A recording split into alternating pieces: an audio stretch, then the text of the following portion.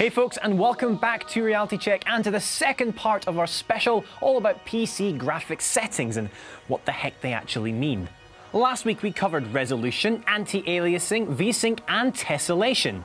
But now it's time for the sequel, which I'm affectionately calling Revenge of the Acronyms.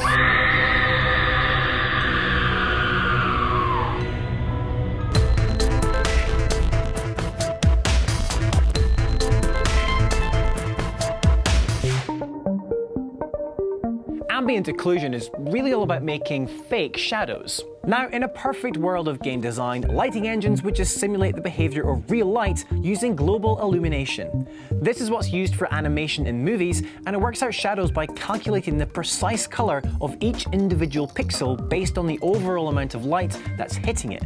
Now that sounds complicated, and it is, which is why it works well for a pre-rendered scene, but is generally far too processor intensive to render on the fly in games. Enter ambient occlusion. It adds fake shadows where we should expect to see them.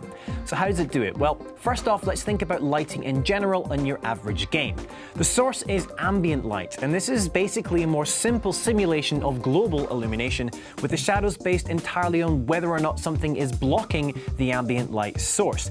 Now, this on its own tends to result in a rather flat light with less shadowing than you might expect. Ambient occlusion comes in and estimates where these extra shadows should be based on some rather clever ray tracing calculations. Simply put, it measures how much ambient light, or rays, are blocked by other nearby things. So if an object or surface is blocked in by other objects, less light can reach it, which means the surface will be in shadow. Creases, corners, hollows, and the undersides of things tend to have a lot of ambient occlusion. So that's ambient occlusion in general, but what about SSAO and HBAO and HDAO? Well, SSAO stands for Screen Space Ambient Occlusion and was actually pioneered by the folks at Crytek and first used in the original Crysis. It's basically all about sampling the depth of other pixels around an area, and from that it calculates the shadow. HBAO, or Horizon-Based Ambient Occlusion, is better and generates higher quality SSAO by increasing the number of samples per pixel, but as a result it's a tad more demanding on your hardware. It samples the environment at half resolution though to lessen the power required. And what about HDAO, you ask? Well, honestly, I don't know. I'm not a member of the Highland Dancers Association of Ontario. Man, those guys have the best SEO. Oh, you mean high definition ambient occlusion? Ah yes, well that's broadly similar to HBAO, except that it's AMD's own version of ambient occlusion. Phew, well that's the complicated one out of the way. So let's move on to an easy one with FOV. Not POV, incidentally, as some YouTube commenter in my previous video thought. POV, eh? I wonder where you heard that one before. I mean, obviously I have no idea what that is. I've never heard of it. Never. What is it? Price of vegetables? FOV, or field of view, on the other hand, is the extent of the observable game world that is seen on the display at any given moment. The wider the angle, the more you see. So, does this hit your PC's performance? Well, it shouldn't much, if anything at all. Sure, there might be more objects on screen at a wider angle, but they're also slightly further away, so depending on how the game loads in textures, it should balance out. Okay, next up is DOF, or depth of field. Right, now hold your hand up in front of your face like this. Do it now, and focus on your hand. Right, it should be all sharp and looking great, but everything behind it, including this monitor screen, should be all blurry and out of focus. That's because of depth of field.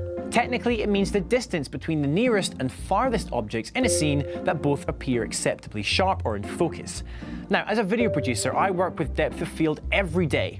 Doing so lets you get that gorgeous out-of-focus background effect in photography. So handsome! And also video. Check out this footage I shot for the NVIDIA Shield review. Notice how the sexy tablet is in focus, but the ugly controller isn't. This is aesthetically pleasing because it's kind of how we see things in real life. Also, did I mention the controller's ugly? I'm pretty sure I did. You see, when we look at a scene, we don't see everything in sharp focus at once.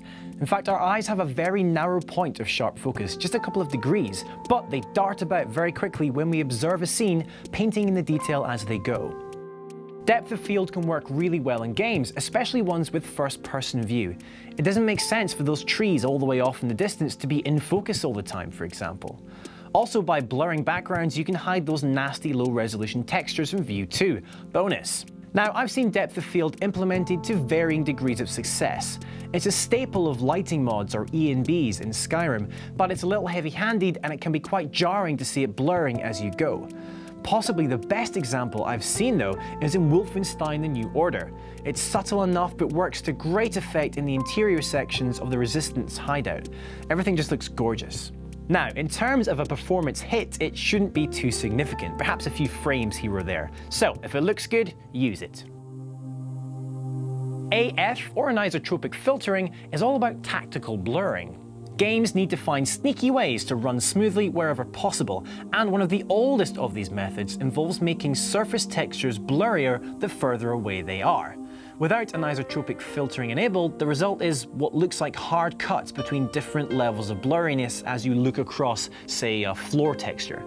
Texture filtering works to blend those levels of detail, resulting in a smoother, less noticeable transition between detailed, closer textures and blurry, distant ones. There are other types of filtering like bilinear and trilinear, but generally AF is king and can be set to maximum without impacting your performance too heavily. Okay, well that's about it for this episode, but there are still a number of graphics terms I've not had a chance to get to grips with, like PhysX or post-processing or motion blur and others.